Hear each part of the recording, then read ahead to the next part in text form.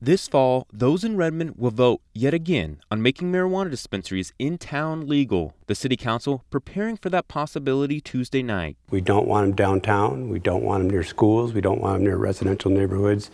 So it's going to be very limited where they would be placed if they're approved. Council approved a 3% tax on marijuana sales and code changes to allow the sale in the city. But that's all pending on what voters decide on dispensaries in November. Councilor Kat Zwicker is hesitant when it comes to weed sales and business. I understand the need for medical marijuana, the ease of access for people that driving to Bend might be a burden.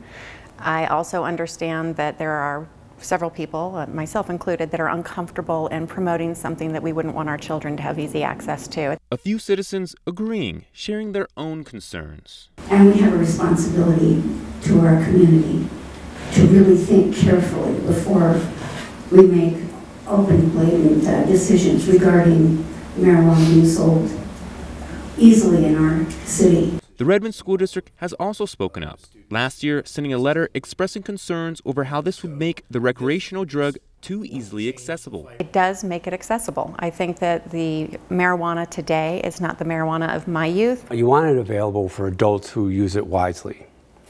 You don't want it for teenagers and people who don't use it wisely. The time, place, and manner discussions also included limiting the total number of dispensaries in the city to around 5. Steelhaugen, Central Oregon Daily News.